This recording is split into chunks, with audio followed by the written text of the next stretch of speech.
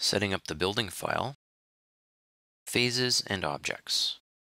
Okay, so what are we going to be doing? Well, let's write some notes down. We are going to get rid of the site. So delete the site. That's kind of a side issue, but then we're going to deal with the phases and objects in the building file. So we did it with the site. Now we're going to do it with the building. So let's go to our 3D view. So I'm just going to click on this standard 3D view here.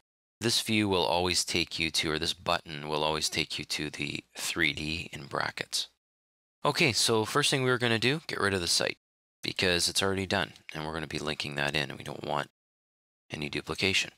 So I just windowed things, hit delete, and done. Pretty easy. Just spinning this around, seeing what I can see. It looks fine so far. Next, we're going to be talking about the phases and then the phases and the objects. It's a little bit of a review. If I go to the ribbon, then manage, and then phases, we can see here that there's existing and new construction. Everything that we've modeled so far is on the phase, new construction. That's how Revit is by default. So if we wanted to switch it back to existing, we could do that, but we don't need to because it is in fact new construction, so we're fine here. The only issue here is the name. I don't like the name new construction. If new phases come along, you run out of new, newer, newest. It's better to just call it phase 1, 2, 3, and so on. But how do you do that? Can you rename it like this? Well, let's try. Oh, there we go. Phase 1. Perfect. Then we can insert another one after, and it'll be phase 2.